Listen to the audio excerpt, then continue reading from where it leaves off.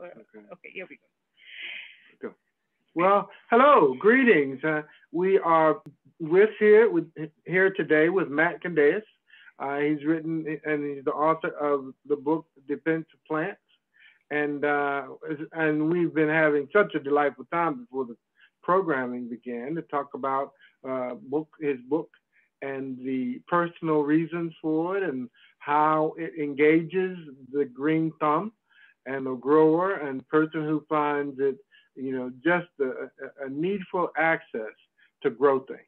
If you're one of those people and you're always, leaning toward green, which is a great place to be. So, Yeah. Matt, thank you. Welcome. Good to have you. Share with us a little bit about your book and the inspirations for your writing of it.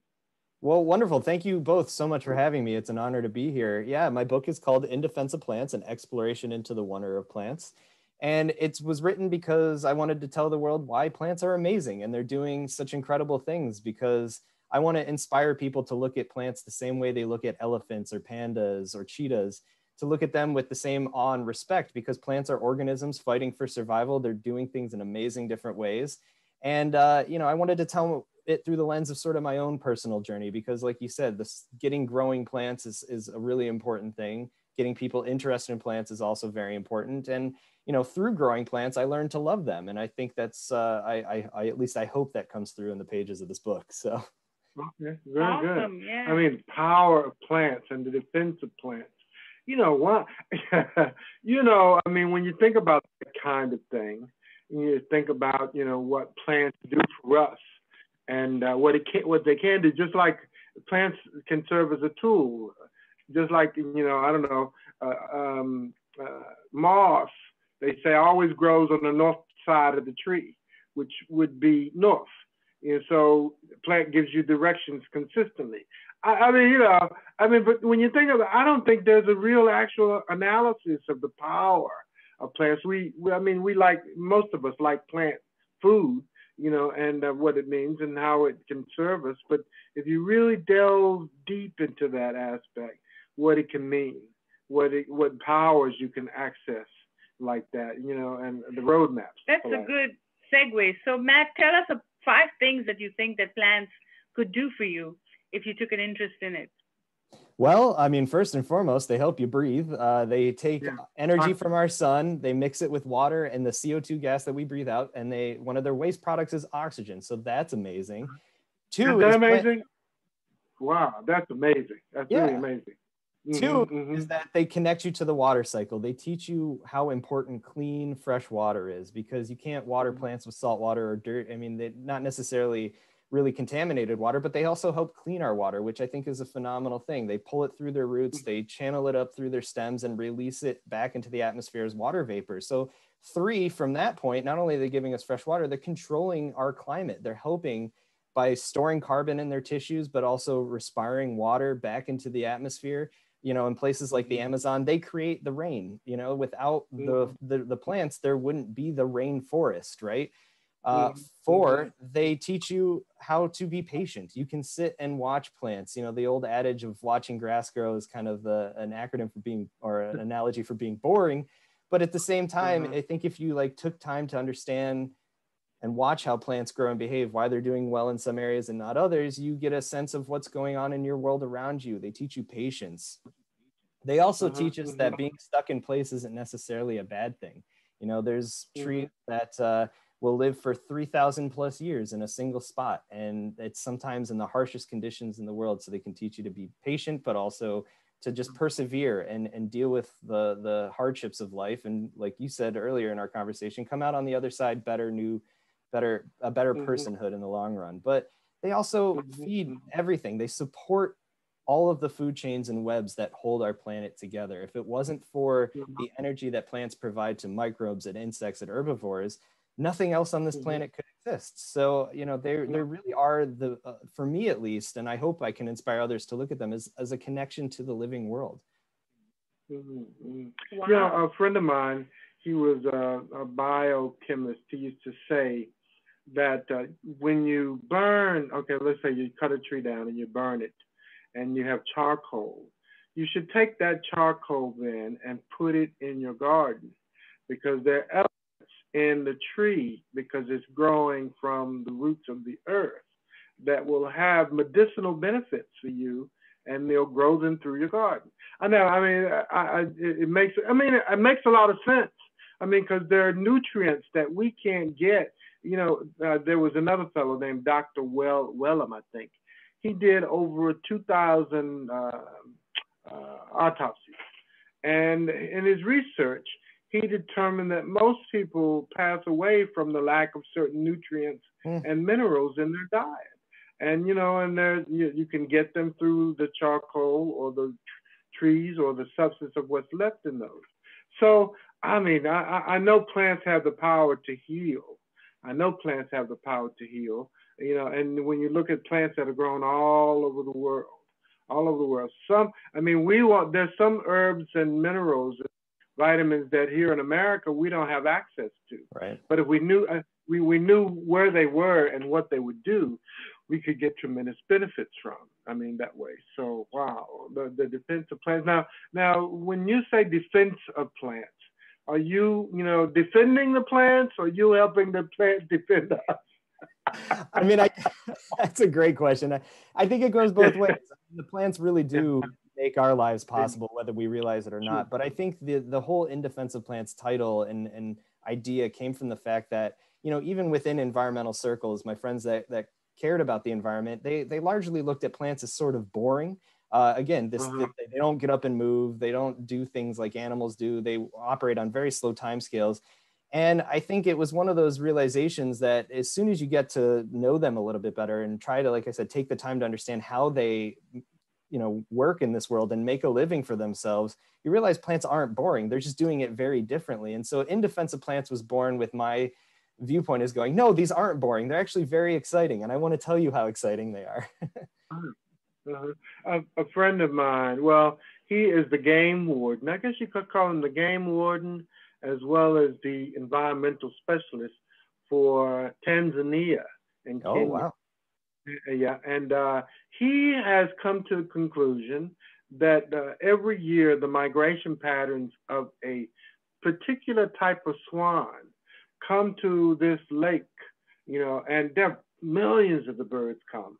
And he was talking about why they come. Is there's an organism that grows from the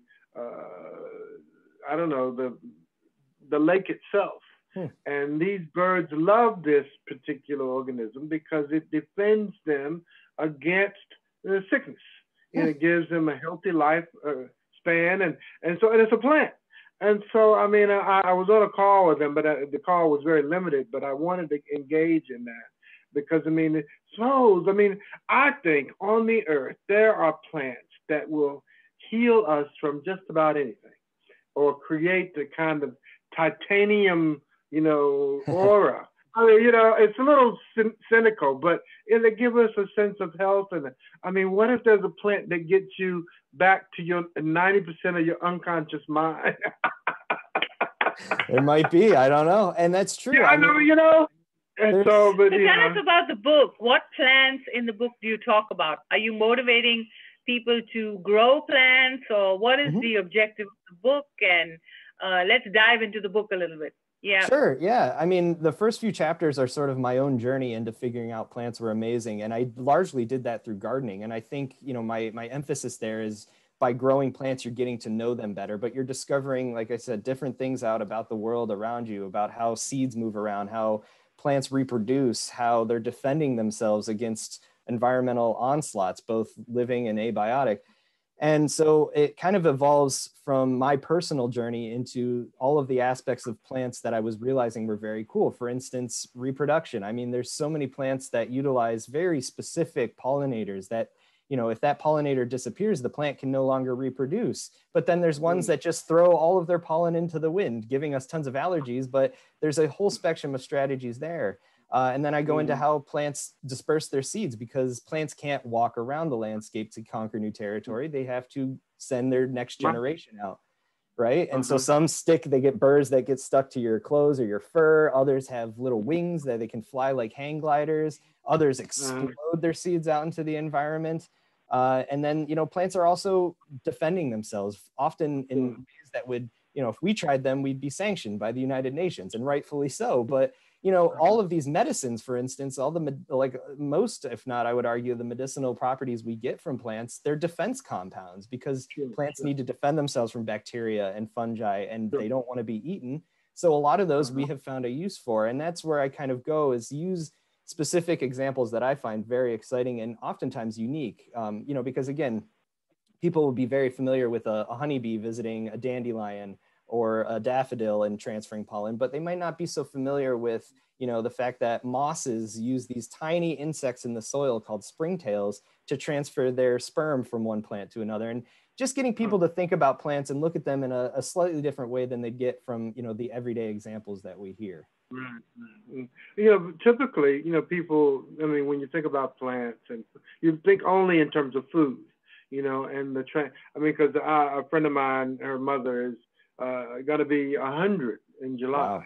You know, yeah, 100. And the focus of where she's at, and I asked her, I said, well, it's okay.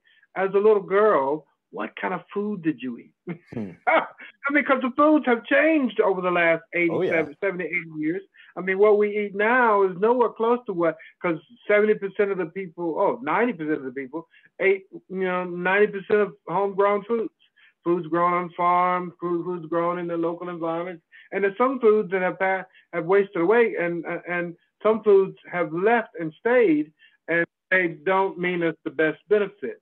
And, you know, so in fact, one of our authors that we've worked with conclusively, he's concluded that you can reverse diabetes. You can completely reverse it in 8 weeks because, I mean, a particular use of foods. So we have to protect the ones that give us the greatest benefit and push away those that don't. So your book has profound implications as it relates to diet, health, defending ourselves. And if we don't defend our plant-based model, then, I mean, even the food that, if you're a meat eater, you know, what food they eat. I mean, really, I mean, exactly. Yeah, totally. You know, you need to eat healthy foods, and you need to feed them to do so. So this is a very important book, I think. Yeah, and I think this is the perfect time to buy Matt's book, because we're still in the lockdown kind of, where we are opening back up, but it's a perfect time for you to explore planting some plants that are good for you and the environment. And so let's end this interview with telling us 5 tips that you think that people could draw from your book that would motivate them to grow plants. I mean, if you're a corporation, you know, buy more plants, decorate your office. If you're homeowners, you know, there's nothing like having plants. And even if you have a apartment or a studio, you can still grow plants. So give us your tips, and then show us your book. Do you grow? The book is available everywhere, and we highly encourage you to buy it. Do you grow organic? Do you use organic? Oh, yes. Okay, very good. Yeah. What are some of your tools? I mean, what fertilizer do you use? We use a mixture. We'll use worm castings. We will use seaweed juice. It's like a seaweed oil it's an extract from actual seaweed. We use compost tea. So the juice, it sounds kind of gross, but the juices that come out of your compost are very good. And then you can buy various organic mixes of fertilizers that, as long as you're getting the right mixes of nitrogen and phosphorus and calcium. But yeah, we use a lot of compost, which has a lot of good bacteria and microbes to help encourage better plant growth. But in terms of tips, I think the first and foremost tip is don't be intimidated. Just try it. Something is going to work, and you're going to fail a lot, and that's part of the process. You learn from those failures, and that's true through all aspects of life. My second tip is figure out what your average conditions are. Are you growing in a pot, or are you growing in the soil? What kind of climate can you expect? Look at your average frost date, look at your average high temperature, low temperature, and there are so many great, especially heirloom varieties that have been bred for specific conditions. And just do a little bit of research. Say, you know, tomatoes that grow best in cold climates, or beans that grow well in clay soils. Just get to know your average conditions, because that can really help you succeed a lot quicker. The third is mix your crops. Don't just do one thing. Even if you have a patio, if you've got 3 pots to choose from, do 3 different things. Do a tomato, do a potato, try some beans. Because if you just do one thing and your conditions aren't good for that one thing, you're probably not going to do as well as if you vary it up a little bit. And diversity across the board is the spice of life. You should be enjoying that as much as possible. 4 is understand the soil you're starting with. Do a little bit of research, get good compost, like I said, because you're going to introduce good microbial activity, which helps the plants survive.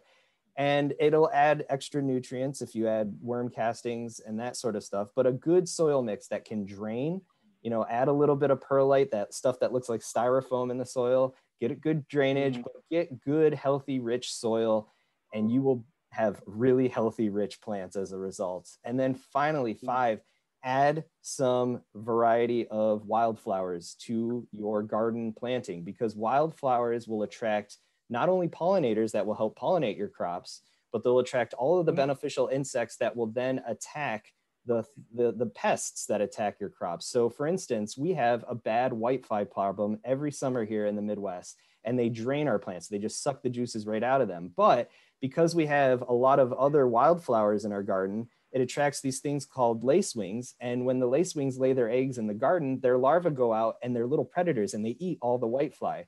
And so mix in, especially native plants that are indigenous to your area, and you'll be bringing in things like wasps and lacewings that will eat the things that are eating your garden. And it's connecting you to the ecosystem. You're not using harsh chemicals to do this sort of stuff. You're reinvigorating the local ecosystem to work with you instead of working against it all of the time. A friend of mine told me that echoes what you're saying. Suggested that I use sunflower seeds, plant sunflowers around the garden, and that'll attract, you know, the right paradigm of bugs that will eat the insects. Yes. Yeah, very good. Awesome. Wow. So we learned a lot today, and we had a fantastic Earth Day Zoom conference, and so this is in continuation of that. And we hope that you will grow many hobbies good for the planet, good for you. And what better way than to do plants? So show us the book one more time. And this book is available everywhere. And we highly, highly encourage that you buy it and add it to your library and get cracking and start growing some plants. It's the planting season. And what better time than now? You're watching BrightsideGlobalTrade.org, and you will have all this information about Matt as well as where to get the book from in the link below. And if you do happen to buy his book, snap a picture and share it with us in the comments section so we know that you're watching. And if you're growing plants, take a picture of the plant and show it to us. And just for commenting, we'll give you 2 tickets to our next Zoom conference. We're doing one every single month, and we give a lot of giveaways every single month. And so you will get a chance to win some of those giveaways. So if you're watching anytime in 2021 and comment, we will give you 2 tickets to our conference. So stay tuned and look for us on BrightsideGlobalTrade.org. Do you have a website or any Facebook or Twitter handles, Matt? Yes, In Defense of Plants. So indefenseofplants.com is the main site. That's where you can get access to the blog, the podcast, the stores. I'm on Facebook as In Defense of Plants, on Instagram and Twitter as In Defense of Plants. Basically, if you look up In Defense of Plants, you will find me. That's awesome. Well, thank you so much. Thank you. Thank you for so watching. much, Thank you both so much.